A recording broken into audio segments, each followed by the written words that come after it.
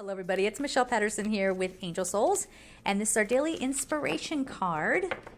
If you would like a personal reading, just go to my website at angelsouls444.com. And of course, if you do decide that you like this content, liking, sharing, and subscribing helps me out a ton. So thank you so much for that.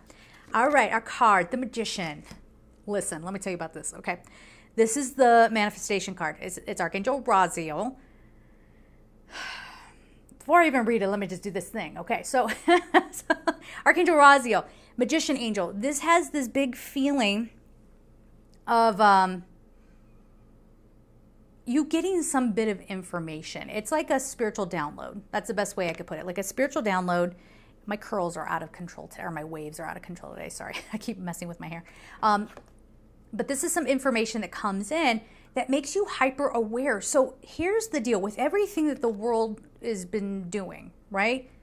And, you know, breaking open our mindset, excuse me, and putting our priorities in place, you might find, like, maybe you were manifesting this huge mansion of a house and you're like, no, that's not even what I truly want. That was like a conditioning thing. As long as I have these things I'm being conditioned to want that are pretty much for most people out of reach, I'm always going to feel like I'm in lack. I'm always going to feel like I can't get there. I'm always feel like I'm not making it, when in fact you already have. No matter where you are, you've already made it. Okay? So that's a bit of information. So this gets you going in a direction to manifest what you truly want. Yeah. You can manifest the life you want. What you need will magically appear. Successful beginnings. But part of that successful beginning is not putting emphasis on things that don't actually in the end really matter, or that would ultimately make you happy. All right?